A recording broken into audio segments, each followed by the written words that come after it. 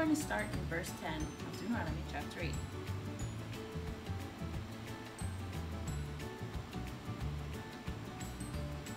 When you have eaten and are satisfied, praise the Lord your God for the good the land has given you. Be careful that you do not forget the Lord your God, failing to observe his commands, his laws, and his decrees that I am giving you this day. Otherwise, when you eat and are satisfied, when you build fine houses and settle down, and when your herds and flocks grow large and your silver and gold increase, and all you have is multiplied, then your heart will become proud, and you will forget the Lord your God, who brought you out of Egypt, out of the land of slavery. He led you through the vast, dreadful wilderness, that thirsty, waterless land with its venomous snakes and scorpions. He brought you water out of a hard rock.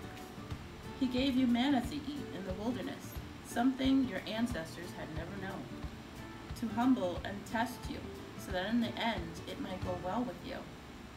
You may say to yourself, my power and strength of my hands have produced this wealth for me. But remember the Lord your God, for it is he who gives you the ability to produce wealth, and so confirms his covenant which he swore to your ancestors this day. If you forget the Lord your God and follow other gods and worship and bow down to them, I testify against you today that you will surely be destroyed. Like the nations the Lord destroyed before you, so you will be destroyed for not obeying the Lord your God. What a strong warning to the nation of Israel about forgetting God. How terrible is that, to be destroyed? That will only happen to them if they forget about God. It's important to give God credit because he deserves all of it. He gave us everything that we have today, even the breath we breathe. So remember how it feels if maybe you did something and you did it really well, but someone else said, hey, I did that. Wouldn't you get upset? I definitely would. Make sure that you give credit where credit is due.